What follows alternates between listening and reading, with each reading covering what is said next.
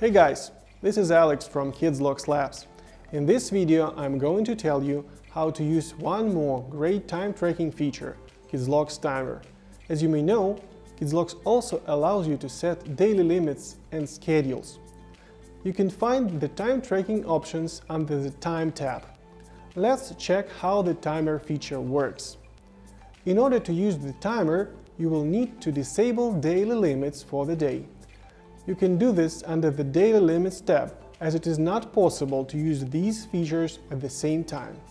Once the Daily Limits feature is disabled, Timer is automatically made available. Now, when you swipe the toggle and change the mode to lockdown, you will see the question: when do you want lockdown mode to activate? You could choose right now if you want an instant change.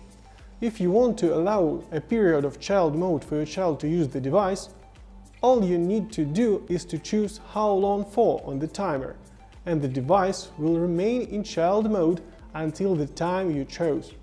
Then the timer will automatically change the device to lockdown mode. When you manually swipe the toggle to child mode, you will also get a question: how long do you want child mode to be active for? If you don't want to limit your child, you can just choose until I say. If you choose a specific length of time, the timer will start, and when the time is over, the device will go to lockdown mode.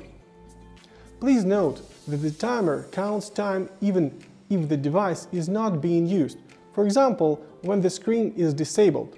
That's pretty much it. I hope this video was helpful for you. Watch all our videos to get more from Kidslox. Have a nice day.